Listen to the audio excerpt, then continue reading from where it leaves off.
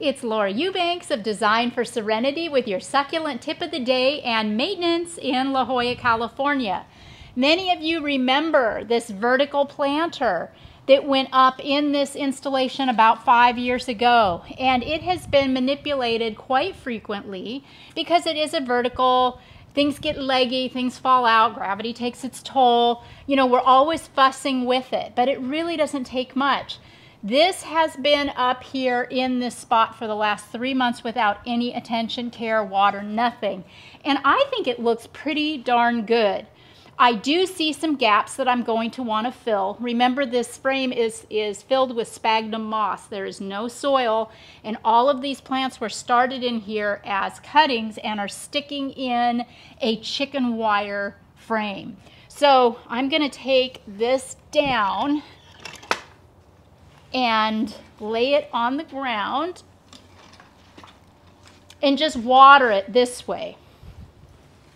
And you want to make sure that you measure your water, that you're very specific, that no one plant gets more water than another.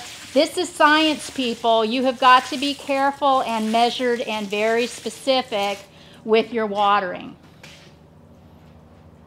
I hope nobody blinked. I hope you got that. So yeah, so basically we're going to slop water on it. Now what's going to happen is that water is going to soak the sphagnum moss, and all of those little air roots that have knitted together in the moss are going to get hydrated. When I am done with maintenance today, I'm going to hang this back up on the wall and then fill in some of the gaps with some cuttings. Okay, so now that we've got the vertical watered and hung back up, you know, now's a good time before I start plugging in some cuttings to maybe refresh some of the sphagnum moss. You know, if I see some areas that look a little light, can tuck in some more moss. Dry or wet, doesn't really matter, but if you're going to be gluing your succulents in, you want to make sure your moss is dry. Okay, then this little Echeveria harmsii, how fabulous is this? I'm going to take cuttings from it. See, it just looks better if we limb it up. It looks cuter in the pot, like that. And then I've got all of these fantastic rosettes that I can put into the vertical. I'll just take a couple to show you what I'm talking about. Okay, now, all right, I'm just going to take these, and see, there's so many mature things in here that I don't need glue.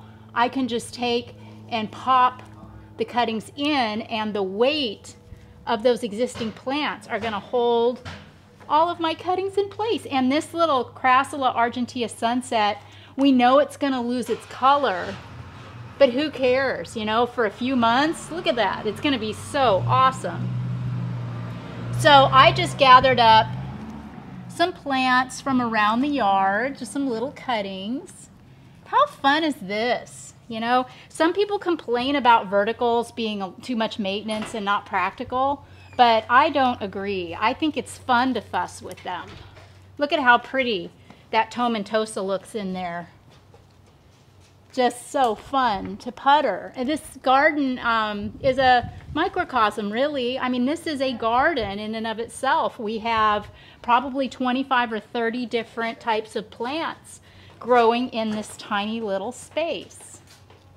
So how fun. So you get the idea. I'm going to keep puttering around with this for a while, but I encourage you to consider vertical gardening if you haven't already. Have fun with it. Make sure that it gets dappled sunlight and that you don't have it in full blasting sun, and just, you know, splash some water on it once in a while. Have fun with it. This has been Laura Eubanks of Design for Serenity, reporting from La Jolla, California, with your succulent tip of the day.